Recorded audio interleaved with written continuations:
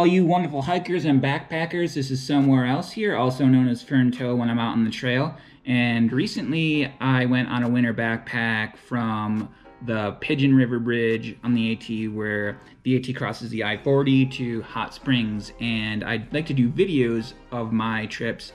And on that video, I got a question about what kind of winter backpacking gear that I used in terms of what I hiked in during the day to keep me warm, and also what I slept in at night.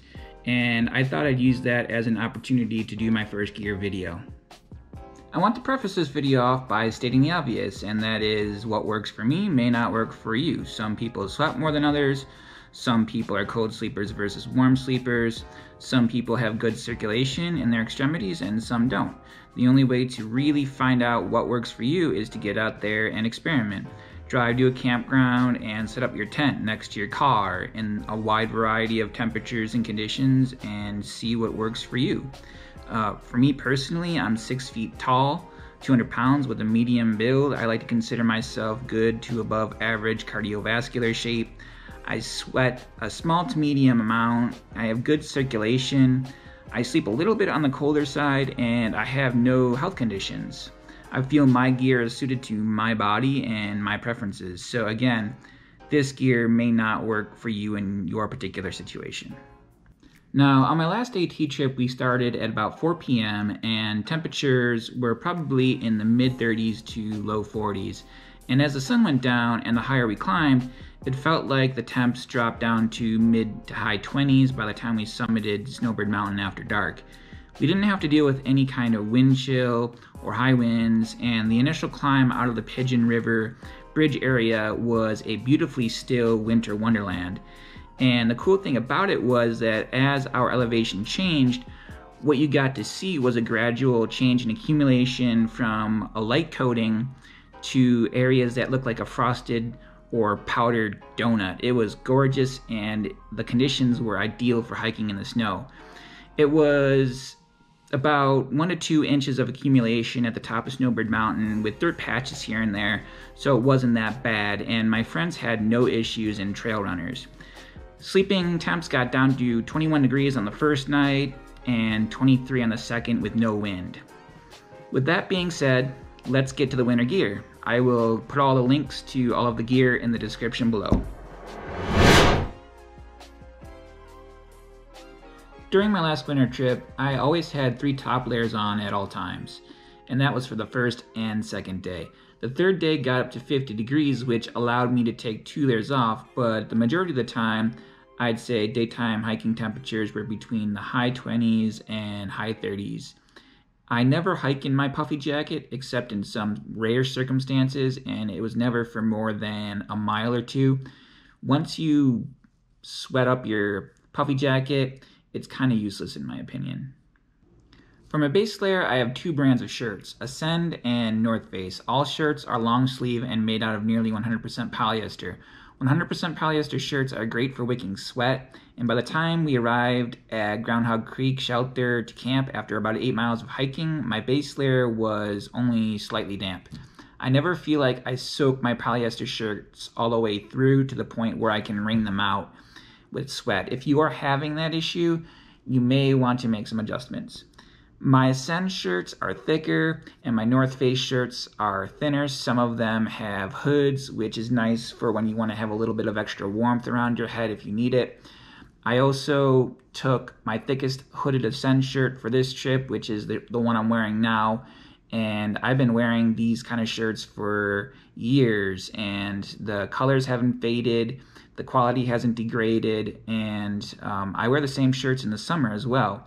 I really think 100% polyester, no matter the brand, doesn't have to be Ascend, doesn't have to be North Face. It's the way to go for your base layer. In the summer, I've been caught in downpours with these shirts on, and they dry incredibly quickly, especially when the sun comes out. I've been caught in downpours at the end of a hike as well, and I've forgotten to bring a change of clothing, so I had to turn on the AC or the heat, and within an hour while driving home, my shirt will be completely dry. And at the end of a day's hike or backpack at camp, the mild dampness that accumulates in my shirt pretty much dries out from my natural body heat with the other layers that I put on to sleep at night. Next up is my mid layer. It is a Patagonia Nanopuff vest, and surprise, the shell, lining, and fill are all made out of 100% polyester, which is great for wicking moisture from my base layer.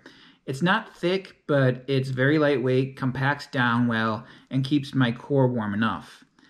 Like my base layers, it dries out quickly in front of a fire at night or from my natural body heat in my sleep layers throughout the night. I've never soaked it in my sweat, and at worst, it's mildly damp when I get to camp. I don't really have much else to say about this vest other than it works well for me. Next up is my outer shell. I changed things up for my last trip and wanted a lighter jacket. My old shell is heavy, doesn't pack well, and makes me sweat more. I decided to use my rain jacket as a substitute, and it worked out pretty great. My rain jacket is a Montbell Versalite. It's very lightweight, compacts down well, is a great windbreaker, has pit zips, generous pockets, and tons of adjusters to cinch the hood, neck, and bottom of the jacket tight around your body. The wrists have adjustable Velcro to make a tighter fit around your gloves. And I did a lot of research on rain jackets and outer shells and found out a hidden secret about rain gear. It's not really designed to keep you from getting wet. It's designed to keep you warm. With rain gear, you will either get wet from sweat on the inside or rain or snow from the outside. A lot of jackets will simply wet out on you after a while as the waterproof coating wears down or reaches a threshold where the water comes through anyway. I watched a review of a guy that reviews hiking gear called Grizzle Bear. He's a PCT thru hiker, and his review is what sold me on this jacket. I'll include his review in the description below. So there are my 3 top layers that I used 95% of the time on my last winter AT backpack. Now, was I cold with 3 thin layers on? Yes and no. I think the sweet spot on a winter trip is to simply regulate your body temperature. You don't want to be so cold that you are shivering, but at the same time, you don't want to put on so many layers that you suffocate your body and allow all that sweat to soak all of your clothes. And then as soon as you stop, you freeze. A buddy of mine that came on this trip bailed at Max Patch because on day 2 he was wet and cold and shivering the night before with no wind. He made the right call to bail. I bailed on my first winter trip, better safe than sorry. Additionally, I didn't even have an extra layer on as I went over Max Patch with 30 to 40 mile an hour winds with wind chill making it feel like it was in the low 20s. My jacket was great as a windbreaker, and for the 20 minutes it took to climb and cross Max Packs, none of my extremities went numb. I didn't shiver. It's an odd sensation to describe, but the cold generally doesn't feel like it penetrates more than skin deep from the sweat evaporating from my body. So there you have it, my top 3 layers. Next, I'll say a quick note about gloves and hats before moving on to bottom and sleep layers. A quick note about gloves. Had I not left my glove liners in my car on my last AT trip, I would have used them almost exclusively. They are thin, sweat-wicking, lightweight. You can ball them up and throw them in your pocket or in your pack. Use your phone with the little fingertip pads that they have. And most importantly, they take the edge off the cold considerably. Are they warm? No, but they are just warm enough to stop your hands from going numb. If I got cold enough, I'd simply just slip on my fleece gloves over my liners like so for some extra warmth.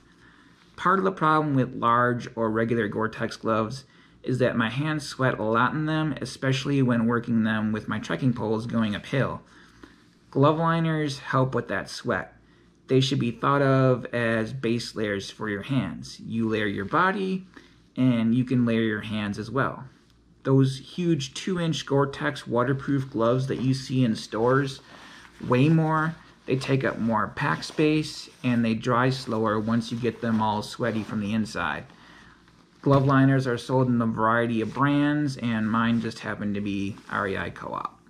One last comment on upper layers that I'd like to make is about hats. Similar to my gloves, I really don't like big bulky hats. On my last AT trip, I accidentally left my thicker hat in the car as well as my glove liners, but I ended up being just fine because I had 2 buffs with me. One has a turtleneck on it, and the other one is just a regular thin buff. and I had a very thin smart wool cap layer to serve as the base layer for my head. So yes, you can even layer your head if you want to. A lot of times when I'm hiking, I'll end up ripping off my thick hat after about 15 minutes because my brow and my head will just start sweating and overheating too much. This smart wool cap is even thinner than my glove liner and allows my sweat to evaporate and wick much better. But it's not so great at keeping my ears warm. So third down the list of frozen and numb extremities that I hate the most are my hands first, my feet second, and my ears third. And to avoid that, I simply added a buff like a headband over my ears, and that did the trick. My head was not sweating too much, and I was not too cold either. I think in the future, I'm gonna ditch my thick hat and just use the lighter cap and buff combination to make a hat. Like I said earlier, I also have a polar buff that I use around my neck, and also to go ninja mode. I think the only time I went ninja mode was on max patch when the winds were going 30 to 40 mile an hour and the wind chill was pretty bad, so I just pretty much lifted the buff part up over my nose like this, and I was nice and warm. One quick tip about buffs is that I could have used the buff itself as a hat by tying it into the 15 different ways that you can tie a buff. But I'm way too lazy to learn those 15 different ways, so I usually just use buffs in tube mode. If I get colder or if I want more warmth, then I'll simply just pull my shirt hood up over my head like so. And if I get colder than that, then I'll pull up my outer shell hood over my shirt hood. Voila. And I'd probably use the cinches on my outer shell to cinch it around my face to make sure everything stays in place and doesn't fall into my eyes. But those are some tips about hats, and next we'll talk about bottom layers. To start off with bottom layers are my hiking pants. They are Cull or Cool Renegade convertible pants.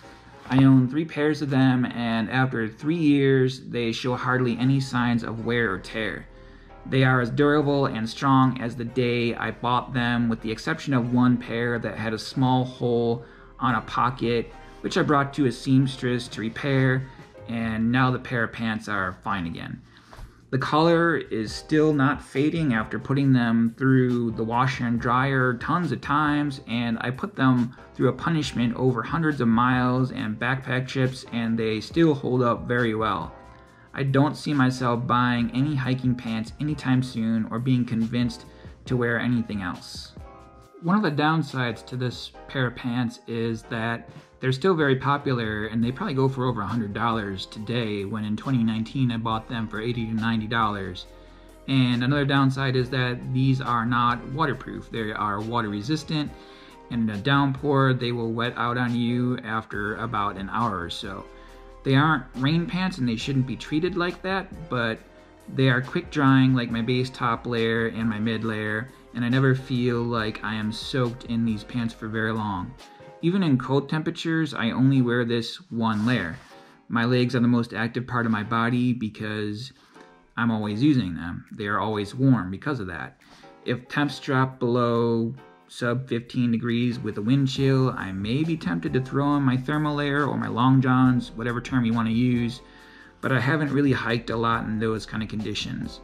My thighs and my lower legs simply don't get that cold, and I never feel like my legs sweat a lot in these pants either, and they never feel damp or wet due to perspiration when I get to camp.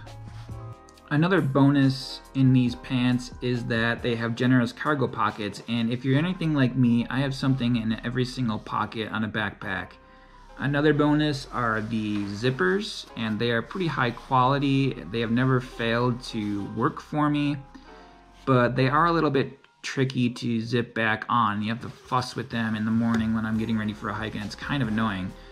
On my last day of the backpack, the temperatures got up to 50 degrees, but for the last 4 miles down to Hot Springs, it felt like 60. I could have converted to shorts, but I didn't end up doing that. Even in the summer, I rarely ever hike in shorts unless it's really hot, because my legs tend to get torn up by literally everything out there. And It could be because of my imagination or just my opinion, but I really think that the material that these pants are made out of are tick resistant insofar as that they can't really attach to the material. I've never seen ticks on my pant legs. If I do get a tick, it's usually on my upper body. I've been bitten twice over the years, and both were attached to my stomach and my arm, and I've never found one crawling on my legs or on my legs or anywhere near my legs. Overall, I can't really say enough about these pants. I don't see myself, again, wearing any other kind of pant anytime soon. For my socks, I always go with Smart Wool. This is another piece of clothing I have had for forever and are seemingly indestructible. I feel like I'm never going to have to buy another pair of socks again. I own 4 pair that I bought back in 2019, and the only sign of wear after hundreds of miles and quite a few backpacks is a little bit of fraying there. You name it, these socks have been through it. There are no holes yet, which is just amazing after the punishment that I put these through. The pairs that I own are thick, they keep my feet warm, and they run about $20, or at least they used to when I bought them. They keep my feet nice and warm even when they're soaked, and I don't always get blisters, not to quote Dos Equis, but when I do, it's usually from hiking 15-mile days on really technical trails. And even when I do get blisters, they're really small and they're nothing serious, nothing big that doesn't heal up in a day or two. The one downside to these is that they are so thick that once they get soaked with water, they feel like they take forever to dry out inside your boot. I remember one trip in the Smokies where I got caught in a bad storm 8 miles into a 16-mile hike where the trail turned into a cascade, and then the cascade into a waterfall. Trees fell nearby, and I had no choice but to plunge forward up the trail in ankle-deep water for about a half a mile or so. Even when the rain stopped, it still felt like I had a water membrane around my foot for what felt like 2 hours until it finally felt normal again. At the same time, it could be a function of my boots, which at the time were Oboz Sawtooth 2s. They were waterproof mid-hikers and probably helped trap water in my shoe. I'm currently getting used to Ultras, the zero drop ones, the trail runner shoes, and if I were wearing those, my socks probably would have dried out faster or at least not retained the water for so long. I wear these socks in the summer. I don't really care if it's hot out. My primary concern is that my feet are comfortable, and on a backpack, I usually bring 2 pairs, one to sleep in so that my feet are nice and toasty warm at night, and one to hike in on the trail. For underwear, I've been using Saks Quest 2.0s, and these are yet another piece of clothing I've owned for years. I've owned 5 pairs, and I'm not even going to describe the punishment I put them through over the years. They don't seem to be breaking down at all. I only really wear these for hikes long enough where I know I'm going to be encountering chafing down there. If you don't know, chafing can really ruin your day down there, and I can't tell you the importance of keeping things dry. It can be really, really painful if you don't, and it's a problem that exacerbates over time. Sweat wicking gear is a recurring theme in this video so far, and it remains true for your underwear as well. These were a game changer for me, and if you are looking for a solution for the chafing problem, these will take care of it 100%. Last up, before we talk about sleeping gear, are the boots. Now, for my AT trip, I'll admit that I went a little bit overkill. I brought my A-Solo TPS 520 GV Evos, I think is the model. I didn't know how much snow we'd run into, and I went all in. These clod stompers don't come cheap at $350, but they are extremely durable. For rigid, fully waterproof boots, they are the most comfortable pair I've ever tried on. I plunged these suckers into 3 to 4 inch deep water where I can't quite rock hop over the streams, and the water simply doesn't get in. If I had to do it all over again, I would probably buy another pair a size or 2 up from what I currently have, because the long downhill into hot springs was really hurting my toes. But again, I don't think I sized these correctly when I bought them, and they were definitely not needed on my last trip. I really think that these boots are made for hard winter trips with ankle-deep snow or hikes with a lot of sketchy stream crossings with rock hopping, and I can't see any snow getting into these if you paired them with gaiters. The only other issue I had with these is that in the morning my toes would go a little numb while packing up and eating, and it would take a mile or two to get the blood flowing into my feet to warm up the boots because they're just so dang big and thick. As a side note, I used to own a pair of Oboz Sawtooth 2s. They were extremely comfortable, waterproof mid-hikers, and they literally had no break-in period for me, but they weren't very durable. I'd take them on most of my hikes and backpacks, and I loved them. I own 2 pair, and the first I destroyed in less than 2 years, and the second pair I returned to REI after 9 months because the rubber top part of that boot that covered my toes started peeling off. That being said, as I mentioned before, I'm trying to make the conversion to trail runners for 95% of my hiking trips and backpacking trips, and I've been getting used to zero drop ultras now for the past 6 months on shorter hikes, and recently 10 to 12 mile day hikes. I think I'll probably be doing my first section hike on the AT later in the year with trail runners, simply because they're light on your feet, they conform better to different types of terrain, and they dry out quickly. They also warm up faster in the morning when you're around camp and you're packing up your gear, and they take like 10 to 15 minutes for your toes to warm up and warm your shoe as well, from what I hear. One final pro and con that I can think about these different types of shoes is that for the boots, these things are big clod stomper impenetrable fortresses, really rigid, really durable, meant to keep water out. And if you somehow got a ton of water into the boot, say you fall at a stream crossing, maybe you tie these boots to the back of your pack as you're crossing a stream, but one of them falls off your pack and then gets a crap load of water in there. The only way I see to dry these out is to take off the boot laces, take out the inserts, and then let some sunlight get in there to kind of dry them out a little bit. Whereas these shoes over here, these are TIMP Ultra Zero Drop shoes. As soon as you step in water, you're going to feel it immediately. This is a very light mesh here, but within 10 minutes, 15 minutes, you're already going to start drying out. And I can see that being a really big benefit on warm days where you don't have a lot of rain. But on the other hand, if it were cold and it were wet and you're walking the entire day in rain and you have no opportunity to get dry, I could see that being a very uncomfortable situation in these ultras. Where on the other hand, a pro over here is that no matter how hard it's raining, there's no water going to get inside these boots. My feet are going to be nice and dry and warm the entire day, no matter how hard it rains. So there's the 2 different types of shoes that I'm using right now. I'm eventually going to switch over to trail runners, like I said, and next up we'll talk about the gear that I sleep in to keep me nice and toasty warm in the middle of the night.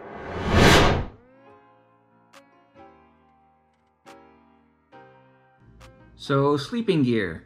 First up is one of the most important things in my opinion.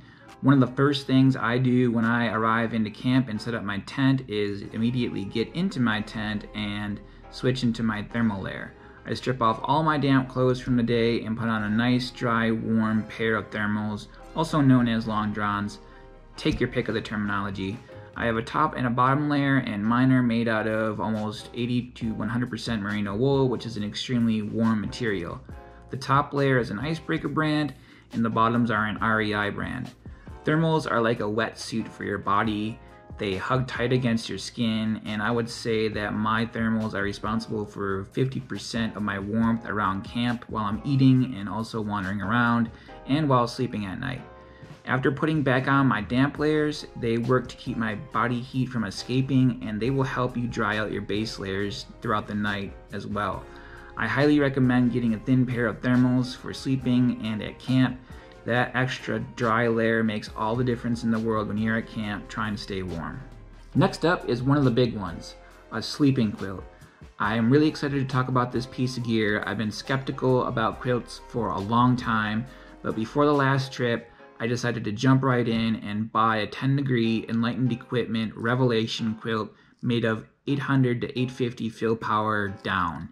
I got it in the long and wide size because I'm 6 feet tall and I move around quite a bit in my sleep. I shouldn't have doubted the hype about these quilts.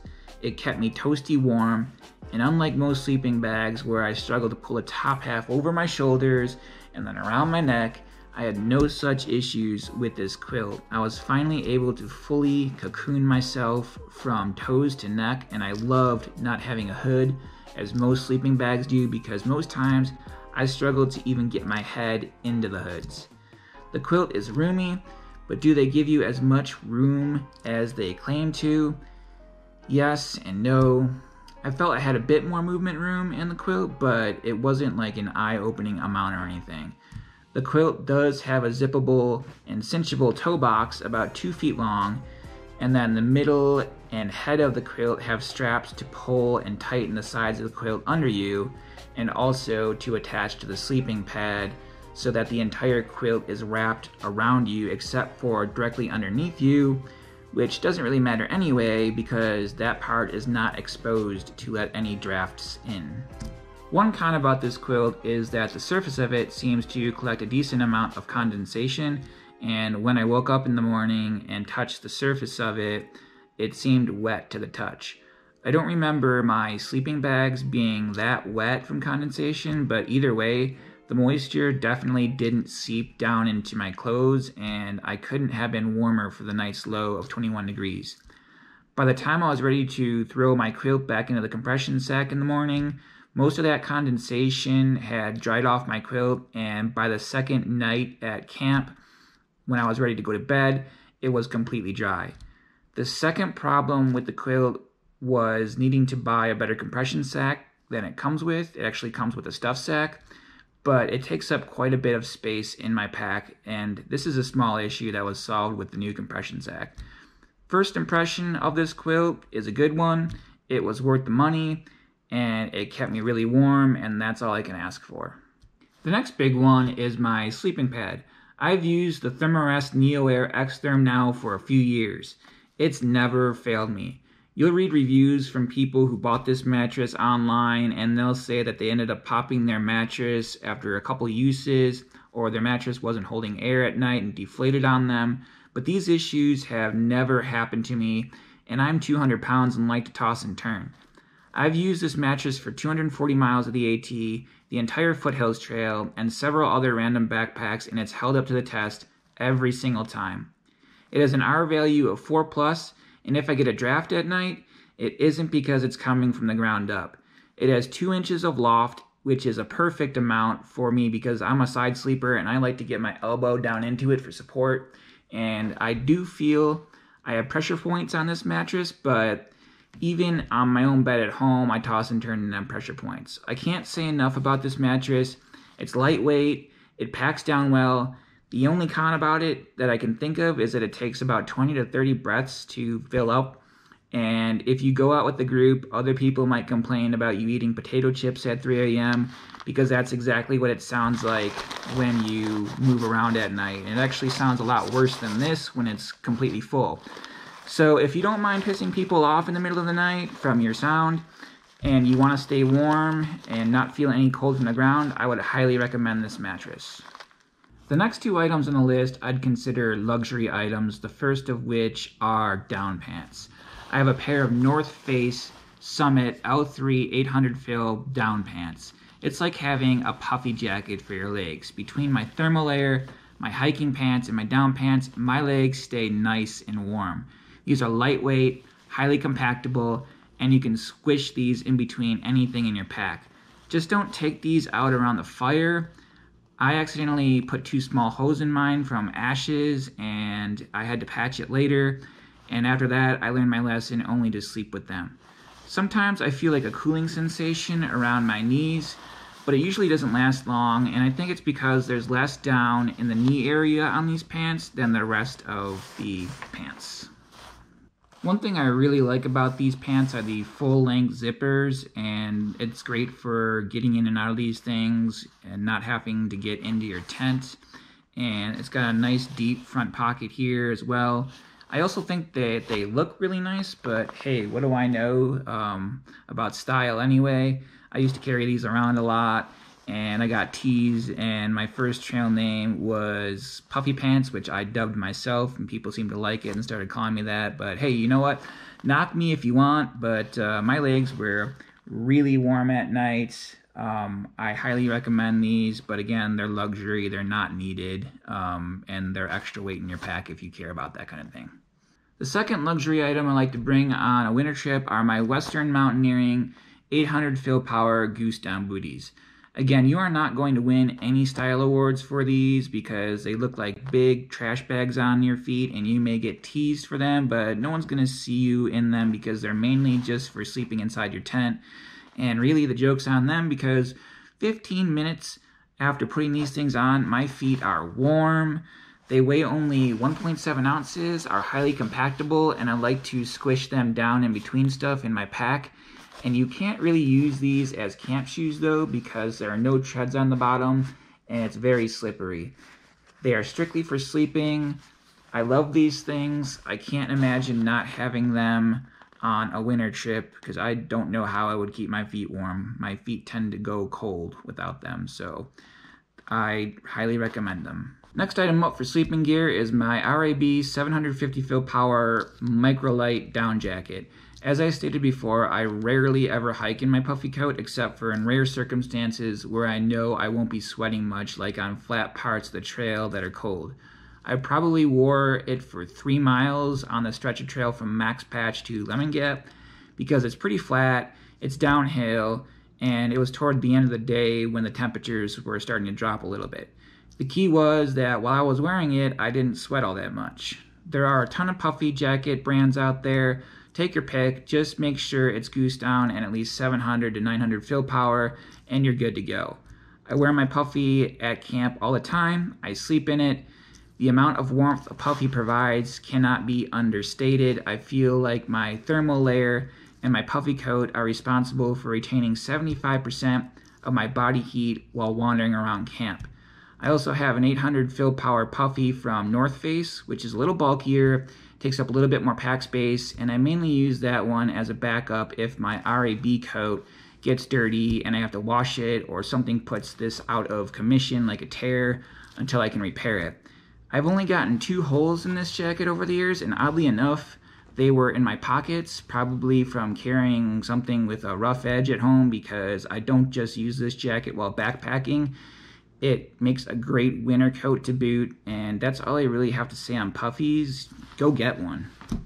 The last 2 items are also kind of luxury things to bring along. First up is a sleeping bag liner. I like to think of a bag liner as a thicker bed sheet. If you've ever suffered through a lukewarm summer night with the AC off in your house, you know that you can't exactly use a full bedspread because you sweat too much, but at the same time, you can't exactly sleep without any covers on because it may be a little too cold. The bag liner, like this one here, the Sea to Summit Thermalite Reactor Extreme, provides about as much warmth as a thicker bed sheet, in my opinion. Now, in the summer, the benefit to this is that if you were camping on a 60 to 70 degree night, this might be all you need to keep you warm, and you can leave your sleeping bag or quilt at home. On the first night of my last trip, I used a bag liner, but on the second night I didn't, and it was still plenty warm. I actually used it to wrap around my dog as a blanket on top of her down quilt. I think in the future I'm probably just going to give this to my dog and it'll just be hers. I think this is just something to think about, and I honestly don't think it keeps you all that much warmer in the winter, but it may work for you. If you've made it this far, good. I thank you for watching this long, because this is the very last item in the video and it is optional. When I got my quilt from Enlightened Equipment, I saw this hood called the Torrid hood. It's made out of synthetic fill, and since quilts don't have hoods, I thought it would be a good idea to jump in and buy one. Like I said before, with my sleeping bags, I could never fit my head inside them. I always struggled with doing that, so having a standalone hood separate from the bag would have been great back then. It doesn't matter how much I move around at night. I don't have to worry about where the hood is to adjust it like I did with my sleeping bags. It's always attached to my head with these 3 neck buttons, and it has a cinch pull cord here to pull taut around my face. It also has enough cover here on the back to reach down to the back of your neck, and you can pull the quilt up around your neck to seal out drafts.